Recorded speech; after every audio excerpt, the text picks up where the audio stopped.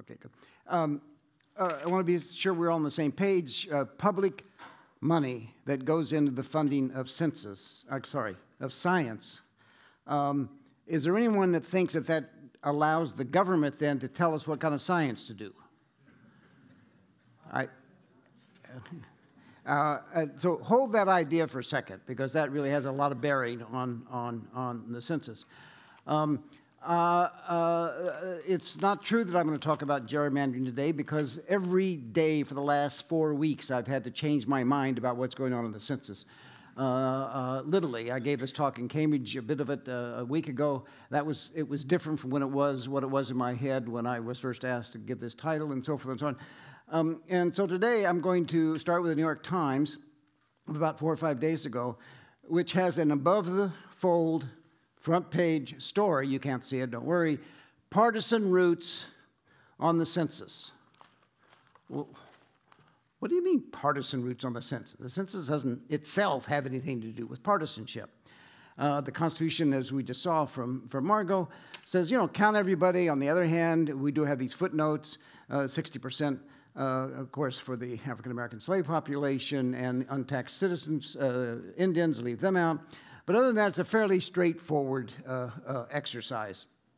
Now, and we're supposed to do this as Congress sort of thinks this through, and the Congress has never, ever imagined that we could be selective in who we counted. We don't say, well, this count tall people but not short people, or this count Virginians but not New Yorkers. There's been no presumption that you would be selective with respect to who would be counted in the census. Indeed, the way the Census Bureau says this to themselves is, we count everyone, that is, there's no undercount, only once, no overcount, and in the right place in order to portion. The purpose of the census, count everyone, only once, in the right place. Now, how in the world could something so simple as that become partisan? Well, it's not its intention to be partisan, but it is its consequence. The more people you count in the country today, the more you benefit the Democratic Party. By definition, if you counted everyone, you would benefit the Democratic Party quite disproportionately to the Republican Party. That's just a fact. It has nothing to do with the census. It's just simply a fact of the nature of the country right now. The benefits come in two forms. They come in the form of power, i.e. electoral college votes and House seats, and they come in the form of money, big money. The census will allocate something like $9 trillion between 2020 and 2030 if we have a census and it's reported and so forth. So that's the assumption in terms of how much money will be allocated. In 2000, I had an advertisement that I loved, but they wouldn't let me use it. It was a picture of the Census Bureau, and it said, or the census form and the IRS form. And under the IRS form, it said, this taketh away, and under the census, this giveth back. And, but in effect, that is true. The money goes into the federal government, comes back as grants and program money and so forth, in large, large numbers, say $9 trillion across the country in the next 10 years. Now, it's proportional when it comes back, and Margot, of course, made this point as well. If we had a really lousy census and only counted half of the population, the Census Bureau would be embarrassed. It would be a big failure at one level. However, if you counted exactly 50% of every one of the 11 million blocks, the census would work.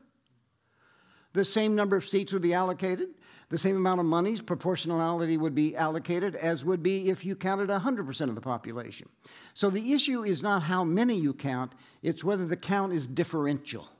And once it's differential, then you have created winners and losers. And we've had a big battle over the last half century about the differential undercount. People who are missed are not like the people who are sometimes overcounted. People in this room are more likely to be overcounted, as a matter of fact. And people who are more likely to be undercounted are not in this room. So that's what draws a political attention to the census, is the differential nature of the count as you're roaming across the country and so forth. That's not by design, that's just a consequence.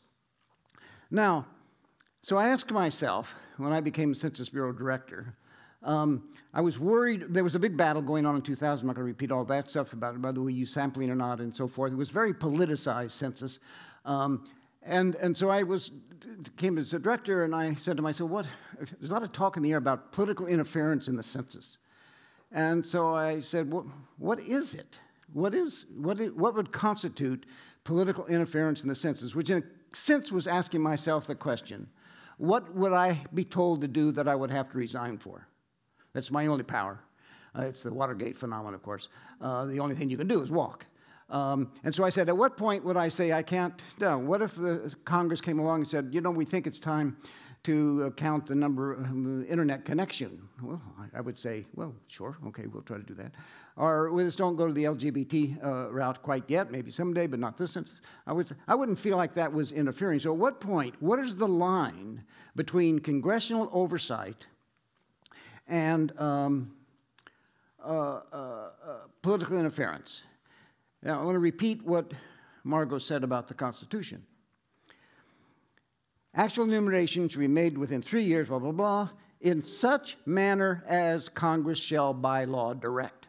Now, that seems like a pretty overwhelming burden for the director to be carrying. It makes it quite clear that the Congress has the right to design the census. So I'm anxious about what in the world, how I would behave if I felt like I was being pushed around by the Congress. To an effect, I reported at some level. I testified in a little over 2 years, 27 times before the Congress. I think it's a record. The Congress is really interested in the census when you get that close to it, by the way. So I had to work up for myself, what was the definition of political interference? Wrote a little article about it, and this is what I said. The politically motivated suppression of an agency's responsibility to offer its best judgment on how to most accurately and reliably measure a given phenomena. 2, the politically motivated decision to prevent an agency from using state-of-the-art science. Finally, the politically motivated insistence on pre-clearance of a major statistical product that is based on state-of-the-art science. In other words, anything that interfered with the census's ability to count everyone once, only once, and in the right place, I would interpret as political interference, because that's, after all, what it plays out in the constitutional language and so forth. Now, in order to make that formula work in my head and feel relaxed about all this task, I drew a big line between the production of the count and the numbers and the use of them. The use is always political. It was put in the Constitution to be political. Apportionment is political. Spending money is political. So it has nothing to do with what happens to the numbers. It has to do with the process of producing them. And so any interference that told we scientists that using our best judgment, this is the way the census should be conducted. And any pre-clearance in which I would take the numbers down to somebody first and say, in the BLS, we don't take those numbers down. We announce the labor statistics as soon as they come out. In the BEA, GNP, whatever it is, we don't take that number to some boss someplace and say, what do you think of this number? We just sent it out according to a schedule that was predetermined and so forth. And no one ever argued about that.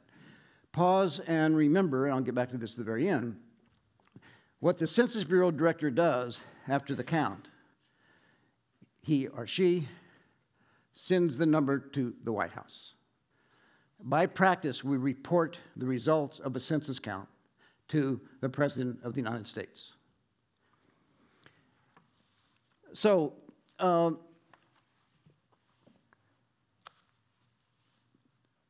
bear in mind that the current census is happening at a moment of high polarization, high anger, all that sort of stuff. I won't go through that in any detail. And I want to now talk a little bit about what it will mean or not mean in terms of what's happening for me to sort of say this census has been interfered with and we ought to do something about it. Let me tell you that something that I do not think is interference, and this goes to, again, something that Margot said, and this is the attempt to, I'll just read this quickly. Because illegal aliens should not even be in the country, and other non-immigrants such as foreign students and guest workers are only here temporarily, it makes no sense to distribute congressional seats as if these foreign nationals deserved representation the same as the American citizens. This comes out of a very clever think tank that's thinking all these things through. The population that should logically be enumerated includes U.S. citizens and legal permanent residents. Count them, but no one here illegally. And because only the former, that is the actual citizens, vote in federal elections, the apportionment of seats in Congress should be done on the basis of the number of U.S. citizens in each state. That is now churning along, as Margot said, it has a history, it's churning along now with some energy and so forth. It's because immigrants tend to settle in states that vote Democratic, and therefore they simply shift power to the Democratic Party. Indeed, if citizens only had been counted in 2020, California would have lost 5 seats, and other blue states would have lost another 3 or 4 seats. 10 seats would have moved from blue to red seats. If we'd actually only counted U.S. citizens, only put the U.S. only put them in the apportionment count. Put this a different way: 40 million immigrants, let us say, on average, moved 18 seats in the 2020 census. 16 of them went to states that Obama won. So there's no doubt about it. If you count everybody in the country, you're going to give a benefit to the Democratic Party. And there's, by the way, this doesn't work out very well with one person, one vote either, because you're now giving them to states where the citizen population is much more dense and the non-citizen population is much higher.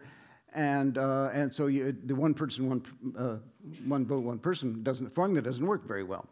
Now, the birthright thing is connected to this. And here's another quote from, again, a very active group. Strong arguments for limiting birthright citizenship, discouraging illegal immigration, limiting the cost to taxpayers, reducing national security risk, and enhancing U.S. citizenship. So that is also very much in play, whether we're going to actually change the way in which birthright citizenship is currently allocated. Some people say that will take a constitutional amendment. That's not the judgment of Richard Posner, who says a constitutional amendment may be required to change the rule whereby birth in this country automatically confers U.S. citizens, but I doubt it. He says to amend the immigration, you'll only have to amend the Immigration and Nationality Act to deny citizenship at birth to children born in the United States, but not of anybody who's not of any parents who themselves are not citizens. And if you read the 14th Amendment one way, this is not going to be constitutional, but there's a different way to read it, which really suggests that it could be constitutional, and it really has to do with the phasing of there's a part 1 of the 14th Amendment uses the word citizenship in describing what we're trying to sort out here, and then it's part 2 that takes the word citizenship out of that formula. But you can read that as they really had in mind the citizens, and that's what Posner is getting. So from my point of view about interference, including legally setting aside a different number for the apportionment count, and doing something about birthright citizenship is not political interference in the census. It is within the purview, if you will, of the congressional and legal system to come to these decisions and do it. So then what constitutes interference? If something is as big as that, which would actually change the apportionment counts, rearrange the distribution of numbers and dollars and so forth, what constitutes, for me, adding the citizenship question to the census at a late date constitutes political interference. It certainly has partisan implications. The citizenship question itself gets a non-response rate of about 5 or 6%. That's very high for skipping a question. It's 3 times higher than anything else in the census in terms of not even being answered. And households, which have non-citizens in the household, based not on the current conversation, this goes back to 2016, there's a big drop-off, 5 to 7%. People just don't turn the forms back in at all if they have non-citizens in the household. That's a very large number in the census, 5, 7, 6 or 7%, and that's not the only people we miss. There are all kinds of other people, language reasons, mobility reasons, so forth. So you're now looking at a census that get into the upper single digits, even up to 10% of simply household non-refusal. A lot of other data on that. There's a Hispanic poll that 68% of Latinos think the census will be used directly against them if they don't have citizens in the household and so forth. 7% of the U.S. residents are non-citizens. 14% of all U.S. residents live in a household with at least one non-citizen. 45% of Hispanics and Asians live in a household with at least one 45% of these 2 big population groups have a non-citizen in the household. Houston, for example, as I just read a big article about that, and the title of that article is Houston's $6 billion census problem. Frightened immigrants. And they get to the $6 billion by simply figuring out that for every person missed in Texas, $1,161 in federal funds will be subtracted from their budget every year. Houston took that number, multiplied it by the number of unauthorized immigrants in the city, and they came up to $6 billion that it's going to cost the city budget. Lots of things will happen. Hospitals, transportation systems, schools, all of that money will rip through all kinds of social programs and so forth. There's no doubt but the border states will be hit hard by this. This is, again, a quote from the Texans. As long as the census is perceived as a means of potentially enforcing immigration laws, it will be difficult to overcome the potential for undercounting. The mayor says, I promise you to the citizens of Houston, no one is going to take information and use it against you or your family members. Yeah. Good luck, Mr. Mayor. He can't control that. So here's where I want to wind all of this up. I want to return to the idea of what causes a partisan census.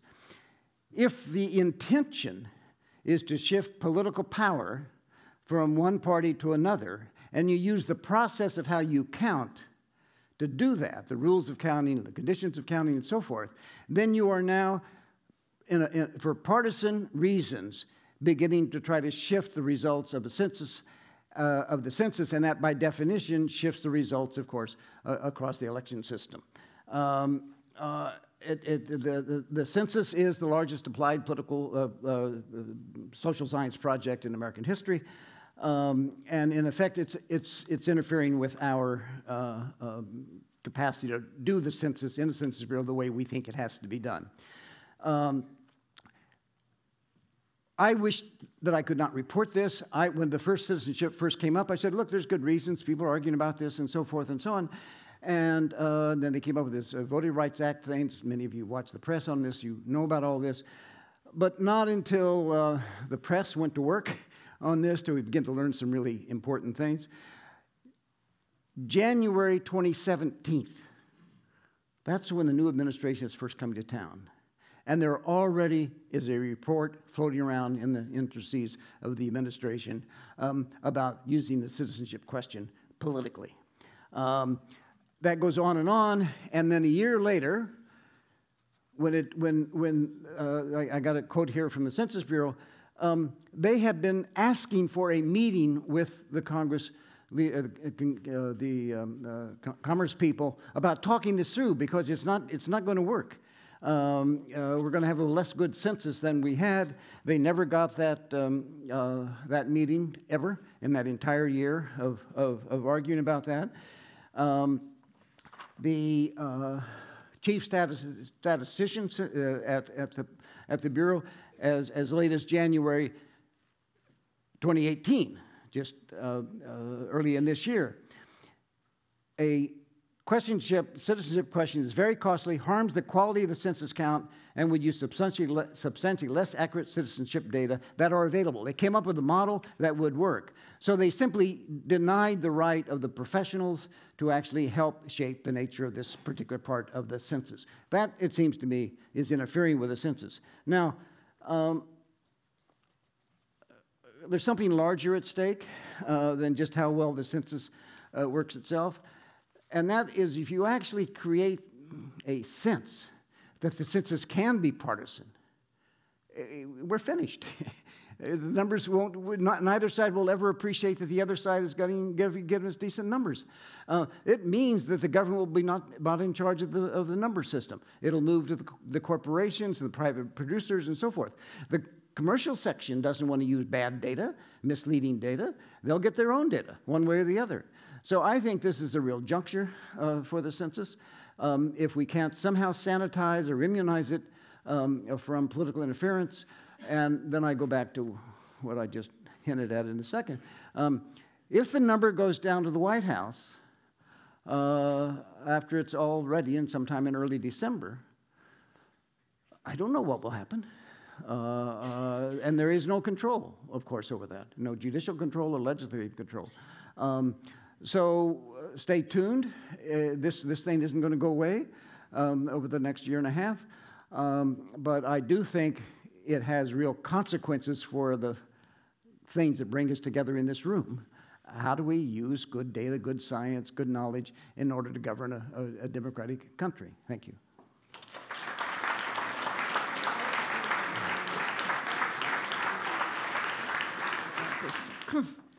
Very disquieting. Yes.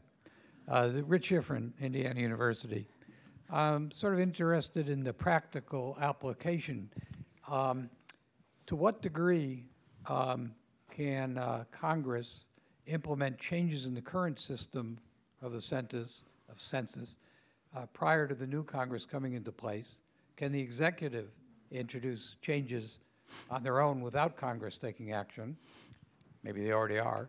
And what are the likely prospects that there'll be any changes once the new Congress comes into force? Yeah, okay, the statutory authorization for the decennial census is called Title 13 of the United States Code. So there is a lot of ambiguity here in the sense that the code delegates from Congress to the Commerce Secretary, to the Census Bureau, and its scientific staff, the method of taking the census. Because there's a lot of, Congress very rarely modifies Title 13. I mean, there was a law passed in '94. There were major revisions in '76. Before that, in '54. Right. So it's every 20 years. 20 years or so. So we're probably going to be working with Title 13 as it exists. The shenanigans are what goes on in the agency, in the Commerce Department and the Bureau, in the administrative agency, and then whether the new Congress, particularly the House, which has oversight responsibility for the census, will in fact start holding hearings. The traditional way that the Congress sort of watches over a census process is with whatever the House Census Committee or the Senate Census Committee or whatever it's called. It's a subcommittee of government reform, and they haul people in and have them testify under oath. Of course, that hasn't happened in the last 2 years. That's exactly what hasn't happened. It will, starting in January. So you've been a victim of that. Well, well, yes, I'm going to pause on that for a second and tell you. I did spend a lot of time being interrogated and under oath in front of the Congress in 1998, 99, leading the census, by a man named Miller, Congressman Miller. This was, after all, a Republican. He was the Republican, and co-chair of the subcommittee. And just pounding away and so forth and so on. However, and this is what made 2000 feel different from today. However, Congressman Miller called me up one day and said, I'm going to be down in East Florida. I'm going to be down in my state. Can you come down and go to some schools with me? And I said, sure.